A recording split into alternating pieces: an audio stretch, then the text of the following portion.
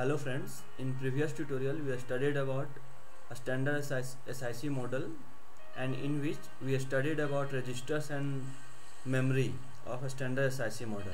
In this tutorial we are going to study about data formats in a standard model of SIC. Friends, I would like to draw your attention that we are studying SIC, and under which out of two models, that is standard SIC and XC, that is extra equipments, we are studying a standard SIC model of simplified instruction computer.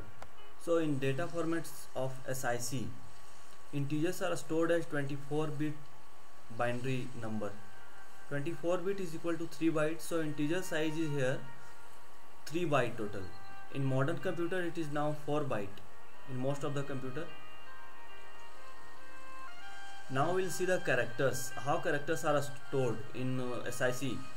See, characters are stored as 8-bit ASCII codes. We know that for every character we have an corresponding ASCII codes.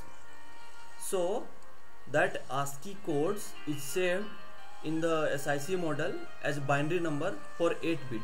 So character takes here 8-bit, that is 1 byte of memory in a standard SIC.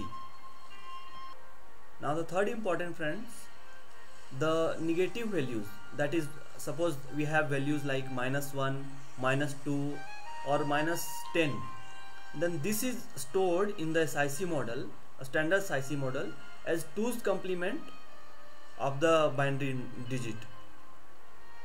One most important point to make here, that in a standard SIC there is no floating point hardware, so we can't store floating point number. Like we can't store 1.5 in a standard version of SIC.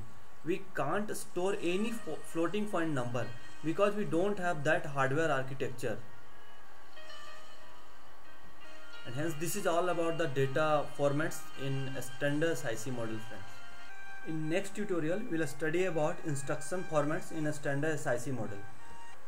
Thanks for watching this video, friends. Please like and subscribe. Please visit visheshgyan.in.